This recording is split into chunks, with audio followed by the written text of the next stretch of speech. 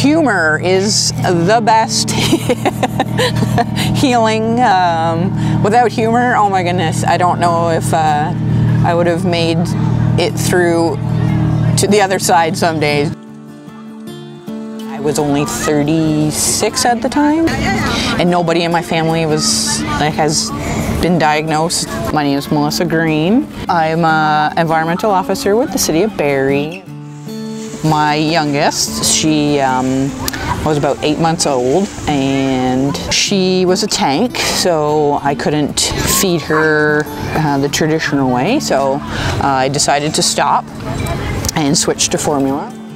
Shortly thereafter, I thought it was just a natural progression of weaning myself off and my daughter off of breastfeeding, but I identified a lump. There was some bloody discharge. It was in a doctor's office and being diagnosed. Due to the size of the lump with the mammogram, it had to be all of it removed. Originally, I was going with the silicone inserts, but then joking with my doctor, you know, having an 8-month-old, I hadn't been to the gym, and it was, hey, I have a bit of extra weight around the midriff. Would it be okay?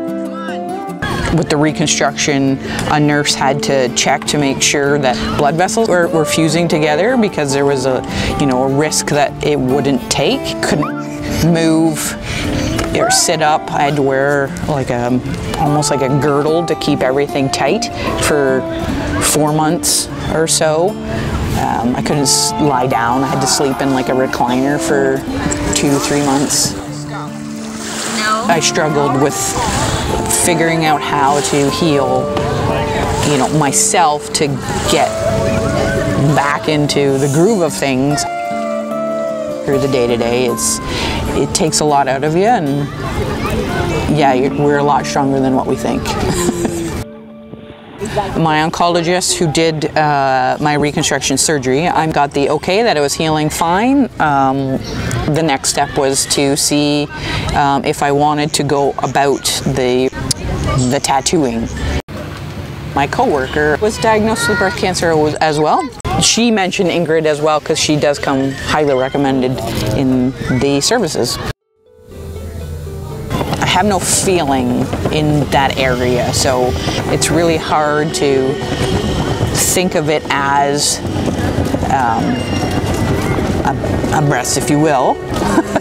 So having the tattoo helps with, identifying it as that body part when you're looking in the mirror. I look at myself, check. I feel normal. I've never really had a lot of self-confidence in myself, but going through, the hurdle that I have gone through, I've now realized, you know what, like it or lump it, like, I am who I am, and most days I definitely can look at myself in the mirror and like what has been done, and I think that's also because of Ingrid's work. I think I'm becoming more confident in myself. As much as it sucked that I was diagnosed, it was a great thing that I had my kids, just to keep me going, because there were days where I was, if I could, I'd probably stay in bed all day, but they kept me going, and they definitely brought me out of the darkness, if you will. It really just made me realize how, life is too short, and, we should live it to the fullest and be happy and just enjoy life, really.